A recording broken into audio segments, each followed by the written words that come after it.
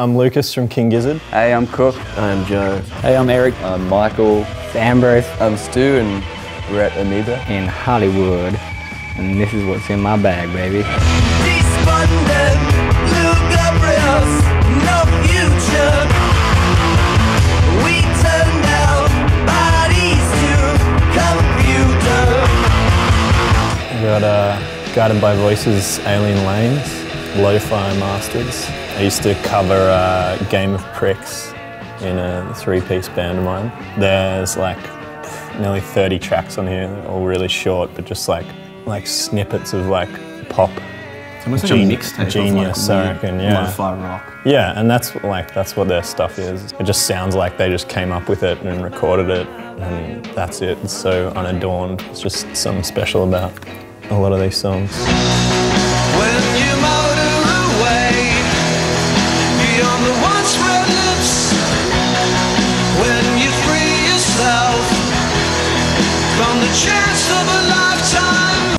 First one I picked was this Lee Hazelwood soundtrack, which as soon as I got off the rack, Ambi already bagged me out because he said I've already got it, and he said it sucks. No, I just say it sucks.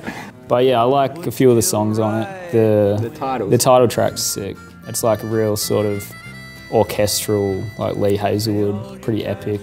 Yeah, it's a good record. Now he's got two.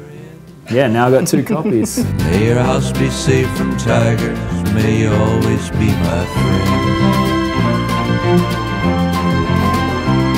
I know the cool kid hipsters are into their African music at the moment, but I assure you I was there before all of the hipsters. This is a guy called Haile Mergia, who's Ethiopian, who is, I guess, more famous for his kind of Afro, soul, funk kind of stuff.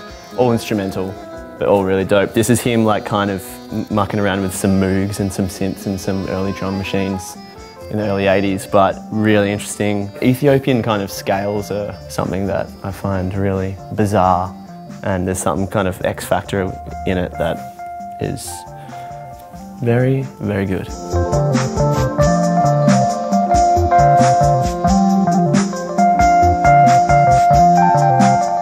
I got a t-shirt because I stink like shit.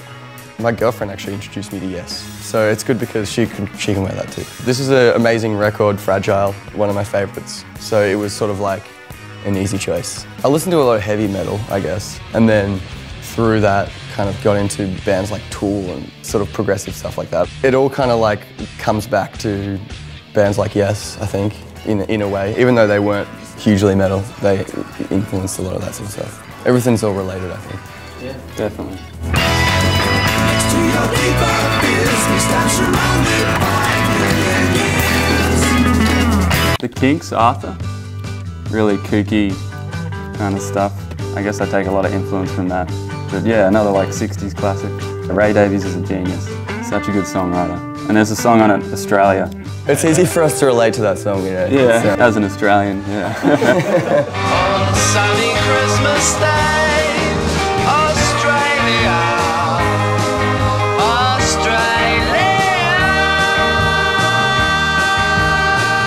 I got this, Ultimate Spinach. It's like a, I don't know, 60s band that didn't last too long. I think it's only 1 of 2, maybe 3 records they put out. I only kind of really know it because of skateboarding videos. The first track, Gilded Lamp of the Cosmos, is awesome. And it's just got some sick artwork. And I've been wanting an Ultimate Spinach record for a while. That song specifically was used in a Foundation skate video about 10 years ago. It was a section to one of my favorite sort of styles. Behold,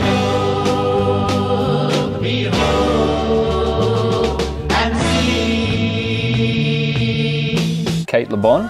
I never really knew much about Kate Le Bon until we did a tour with White Fence. Kate was playing guitar with Tim at White Fence. I think it was Tim told me that she had her own stuff as well, and I never knew, and it's a great record. She's a really great guitarist and really lovely person as well.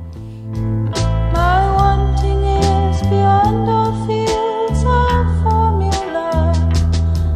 I've got Bad, Bad, Not Good. Listen to this a lot, and it's all instrumental.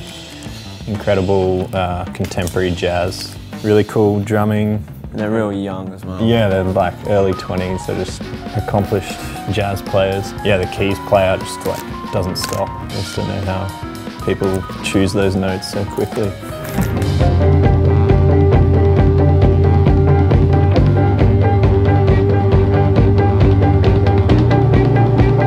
The Standells. Good guys sometimes wear white. Don't wear white, sorry. Yeah, it's just a sweet like nugget style like garage classic from the 60s, like mid 60s I guess. Yeah, also another band that had a lot of influence when I was kind of younger. This is kind of like exactly like what our band we played in sounded like. Yeah, the one before Gizzard. Yeah. This is what we sort of pretended to try and be like when we were you know, like 16, like 17. Well. Yeah. It was like this fantasy we were kind of trying to live out.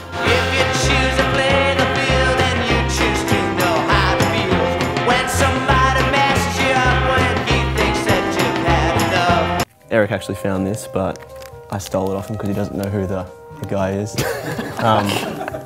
But Herbie Mann, very cool, sleazy looking kind of funk jazz flautist. He's got like heaps and heaps of records. I haven't like come close to listening to them all, but what I've heard is really, really good. I haven't heard this one, but it seems really interesting.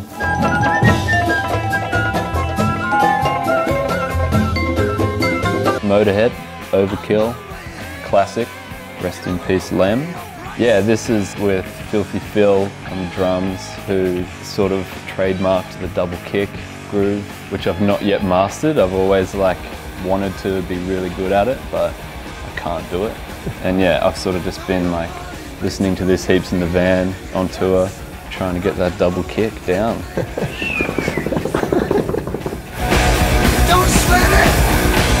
Get it back to you! Classic Bo Diddley album, which I don't have any Bo Diddley records. Yeah, it's got all the bangers on it. Yeah, it's like the perfect album to put on in the morning when you wake up. Thought I'd get one for my collection.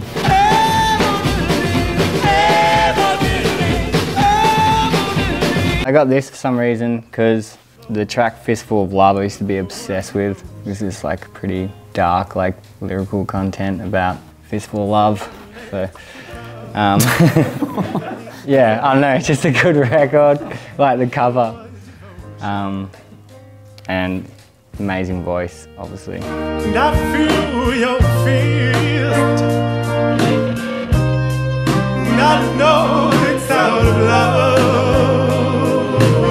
Just got a bit of fresh cut of Exotica, Les Baxter, kind of 50s and 60s lounge shit, very cool. Each song kind of like is a white man's interpretation of what it would be like living on like Hawaii or like or somewhere in Africa or somewhere like in Asia. Anyway, it's really like dramatic and romantic, but real cool.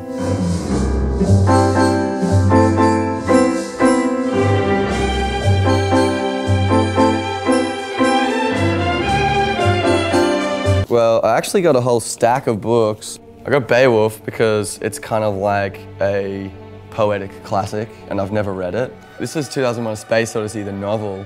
Arthur C. Clarke wrote this, who potentially wrote the screenplay for the film. And the film, as like most people would know if they've ever seen it, it's kind of deliberately vague.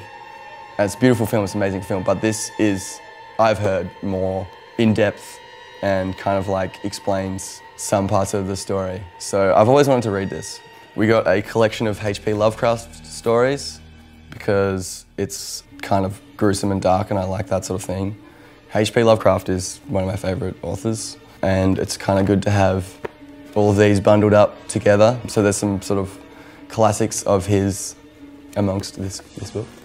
Philip K. Dick, because you can never have enough Philip K. Dick in your life. And I haven't read this one either, so that was kind of an easy choice. I also got this book. This is a collection of satanic stories or literature set chronologically sort of through time. And I don't believe in God, so I don't fear Satan. So, you know, you got your Aleister Crowley and your Edgar Allan Poe and your Mark Twain and your many others, so that seems like a fun one. I got one more that Joey picked out for me. I know nothing about, but it's called Lucas, which is my name. His name, yeah. So, I don't know, yeah. So, And it says So that's me. $2. You're losing money by not getting it. And that's what's in my bag.